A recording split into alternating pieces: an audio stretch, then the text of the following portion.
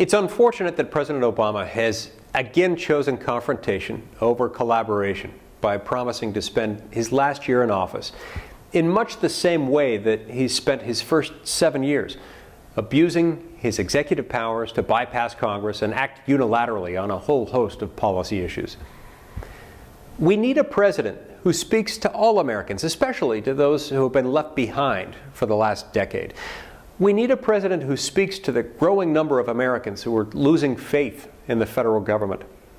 Unfortunately, far too many Americans have been left behind in President Obama's economy. Wages are flat.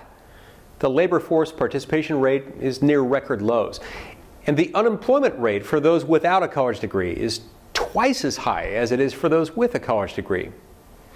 It's time for Americans to turn the page on President Obama's failed presidency and look ahead to what the next president can accomplish.